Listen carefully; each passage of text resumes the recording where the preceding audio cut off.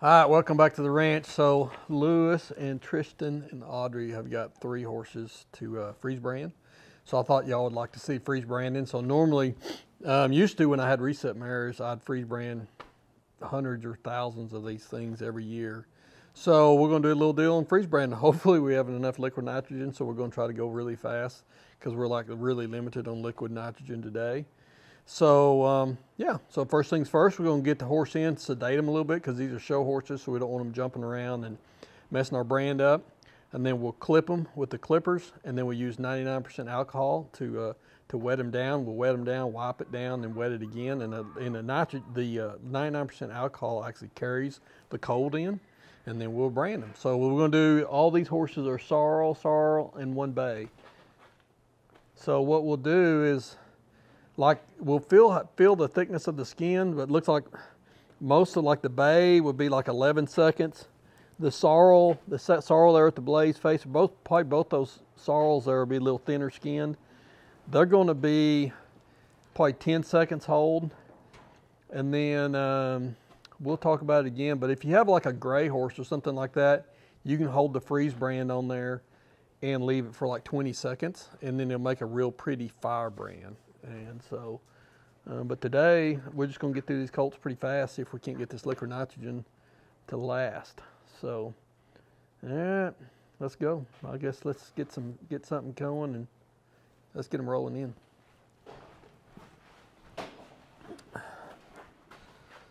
And we can move it here in a little bit. Main thing is we don't want the horse knocking them over. Okay.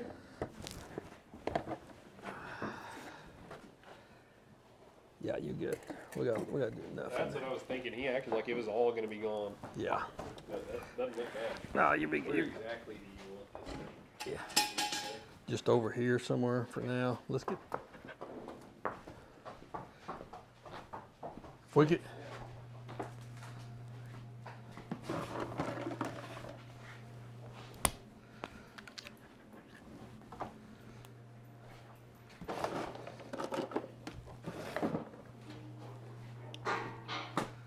We need to make sure we get 1 or 2 more dogs in here.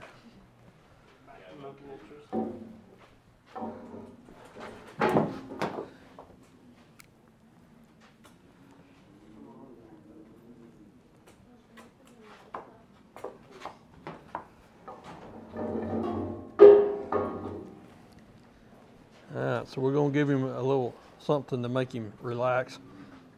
So if he loses his shit, he's coming out right here, right? Just so you know.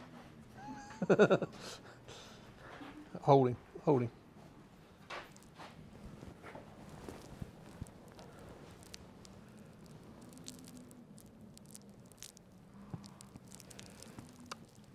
So I know we've gone over this before about veining a horse, but so the way you do it, you always have the open end of the needle here looking at you. So I'm like looking in the hole. And then when you, especially on the colt, you hold your finger over like that and get the vein where it's up. And then you push the needle, like where the needle's bending, like that, up against the skin, and it kind of confuses the nerves. And if you drag it back about 1 inch and then go back in, they won't bop their head up and down. So just a trick from doing a whole bunch of reset mares that like to bite and kick. You learn how to kind of gently do it. Yes, sir. All right, where are we putting the brand on this one? Well, it's going to be on the left shoulder. This bar might kind of be in the way a little bit. Yeah. Well, what we do is just push, let him get a little drunk. We'll push him over. Push him over. Yeah. Are we doing, where's, I thought this was Tristan's horse. It is. We're putting this one on. You putting your brand on Tristan's horse? Yep. Yeah. Well, hell. Pretty sweet deal, huh? That's pretty screwed up. Sounds like we're some random.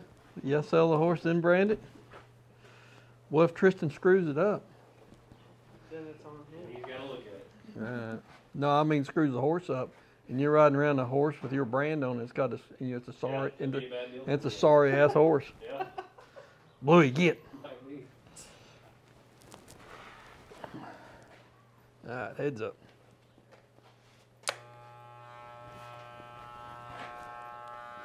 These clippers are a piece. They might not work.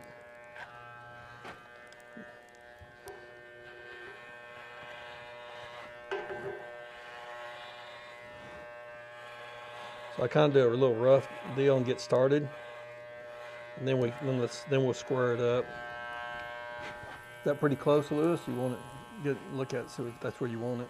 Yeah, no, that looks fine to me. So if you're doing very many of them, I get a bigger clipper than this because it's too slow. You think we need to go a little bit forward or not? Yeah, we can. Yeah, if you take another stroke in the front one,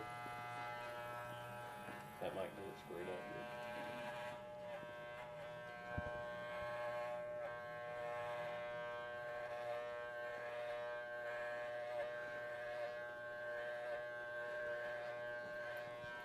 Well, the reason I ask is because you want to do a decent job of clipping, because you're going to have to be looking at this square for about 6 months. Yeah, so you want to make sure you're good there. I think that ought to be good on the left edge there. Okay.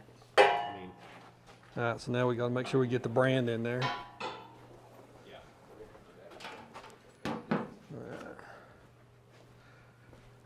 All right, so let's get your iron cooling. Okay.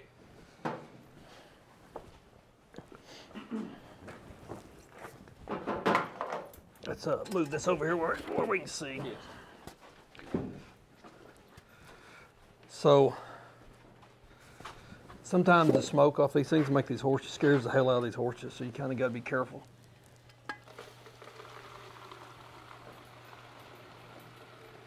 And we don't want to waste all of our liquid nitrogen. All right, so set that down there, make sure it's buried. Okay, so once it quits bubbling, then we're good. It's ready to go. Yeah, but it will not till it quits bubbling.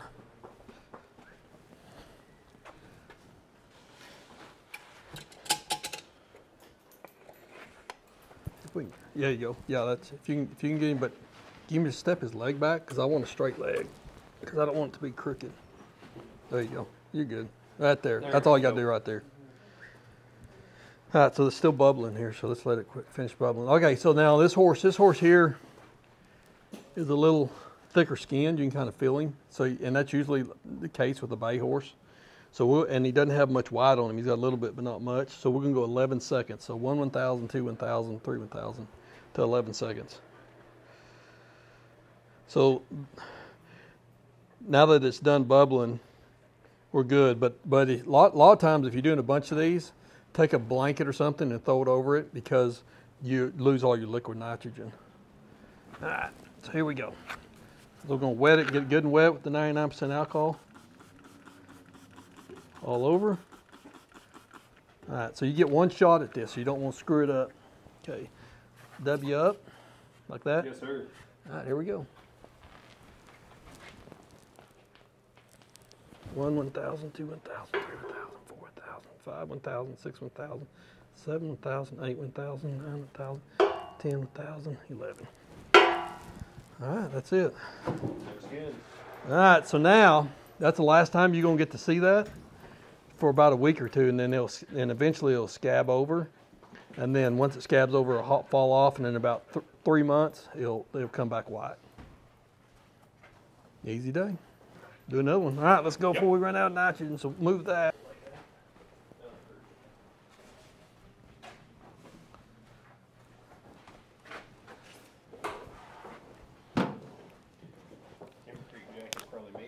Yeah, probably is.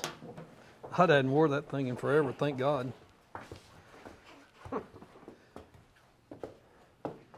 Where's your brand, Audrey?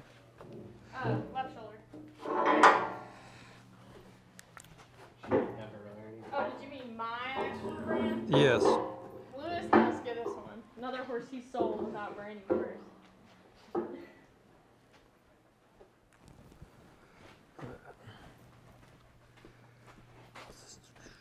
Let me go drunk for a minute. Okay. All right, same deal. Try to give him some more room. I'll just hold him there for now. If he'll stay there, just be careful, Audrey, if he jumps out.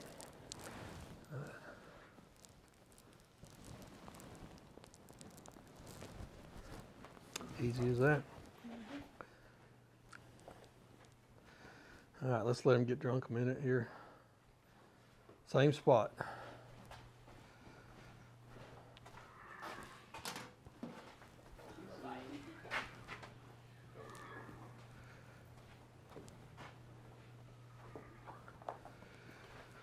So this horse here would be 10 seconds because you can just see how thinner skinned he is. I mean, he's like super thin skinned. So 10 seconds here. It's usually it's going to be 10 or 11. It doesn't have to be. You don't have to be exact. But then whenever you get in, the problem is if you go too long, then it turns into a firebrand. So if it's a gray horse, we'll do a 20 seconds, and you probably do less than that. You probably do 16 and be fine. But I always just did 20. And it just does a really clean firebrand looking. And it looks fine on the gray horse. Fun stuff.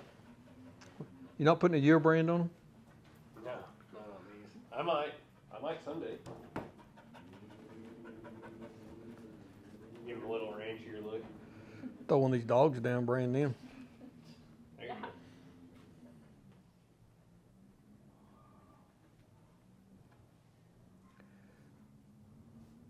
Let them get good and drunk before we go running these clippers. You never know what kind of horse is going to lose their ever living mind on the clipper. See, we use these on the reset mares. We use the big clippers because on the reset mare, what I do is I put my brand and then 4 numbers. So we had a big old square deal there.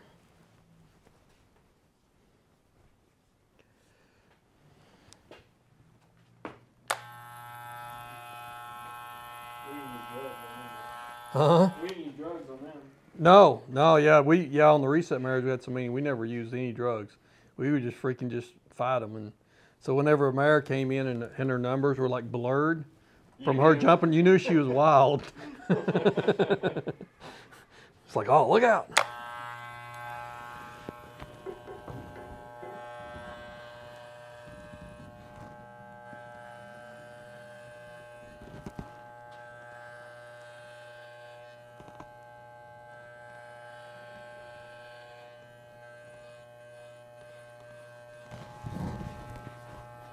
Like that, Lewis? Looks pretty good. Yes, sir. Yeah, it used to drive me nuts when people would when I had people branding, and they would just do like this and go all over the place. And so you'd have this little zigzag all over your horse. And you gotta deal with that. Yeah, then you got to look at it, crap, for like 6 months. Bring my branding iron around.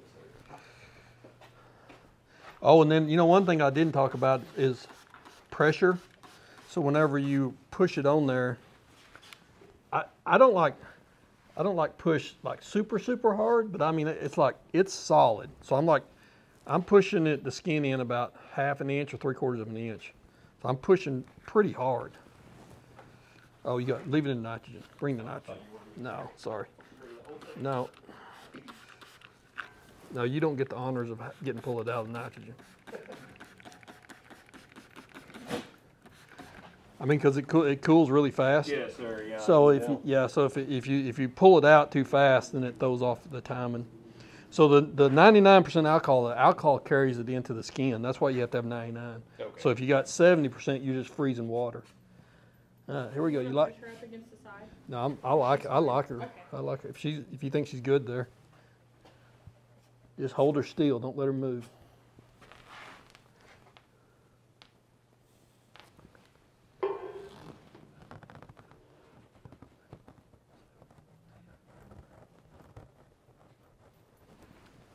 There you go. Done. Usually they fill it about 10. All right, we're done with that one. Next one. The next one you might want to drug outside of here. Okay.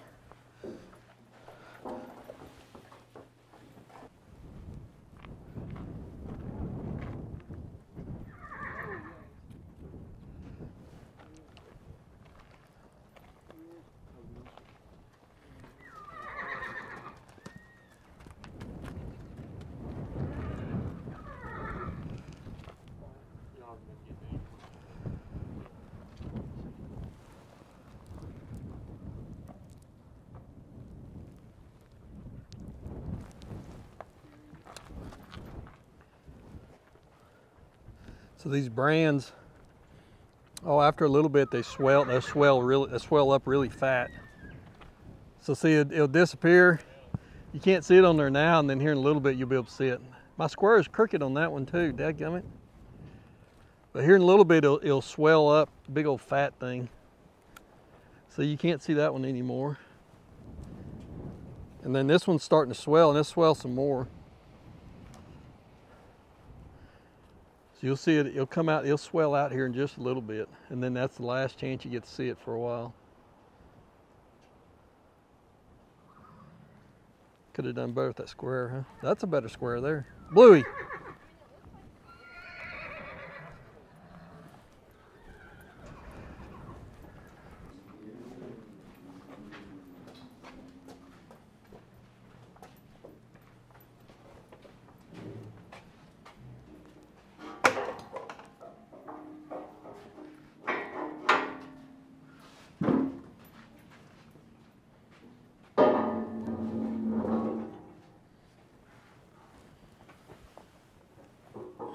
We'll let them drugs kick in a little more, huh? Okay.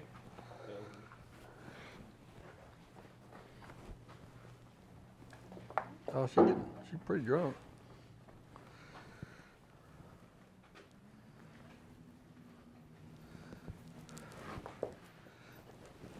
There we go.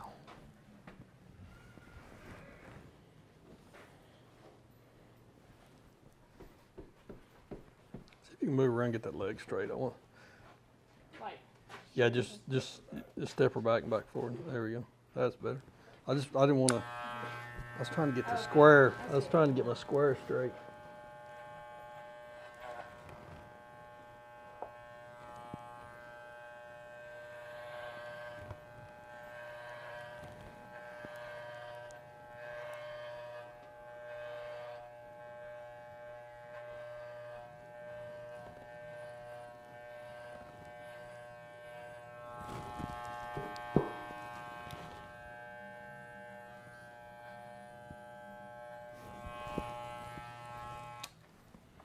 Good.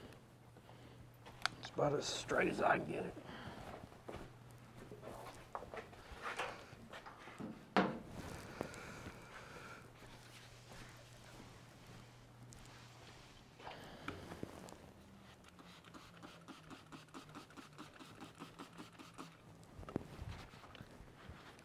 Go 10 seconds on her again too. She's real thin skinned.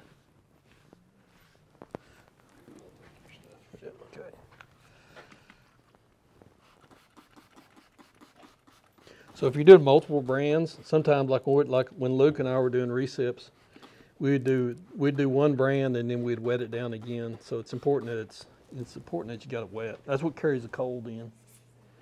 Okay, here we go.